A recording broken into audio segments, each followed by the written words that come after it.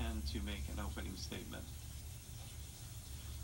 On the advice of counsel, I respectfully decline to answer and assert my Fifth Amendment constitutional privilege. Who told you to delete the emails?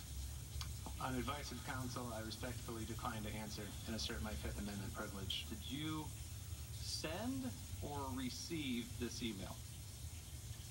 On advice of counsel, I respectfully decline to answer and assert my Fifth Amendment privilege. Were you interviewed by the FBI?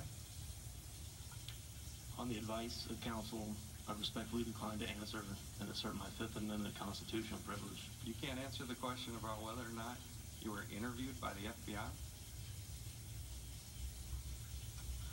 On the advice of counsel, I respectfully decline. You get the picture. Joining me now, Harvard Law Professor Alan Dershowitz is here. But first, we go to Chief Intelligence Correspondent Catherine Herridge, who's live in D.C. with more. Catherine? Again, the two witnesses who took the fifth work for a Colorado-based company, Platt River Networks. They managed the server and in March 2015 destroyed the Clinton email archive, despite an order from Congress to preserve the records. The committee today released this email sent 5 months later suggesting Platt River was having major heartburn after using a technology called Bleachbit to electronically shred the Clinton records. Quote, starting to think this whole thing is really covering up some shady stuff. One Republican calling out the witnesses for cooperating with the FBI, but blocking Congress. They won't talk to us. We can't put them in jail. We just want to get answers for the American people. And they won't talk to us.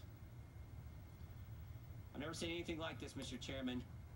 The panel did hear from Justin Cooper, a longtime Bill Clinton aide who was questioned about using a hammer to smash 2 of Hillary Clinton's Blackberries.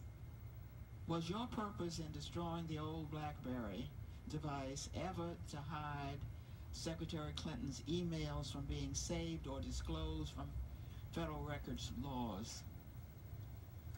Congresswoman, no, it was not in any way to destroy or hide any information at all. I was going out of my way to preserve all of the information that was on those devices.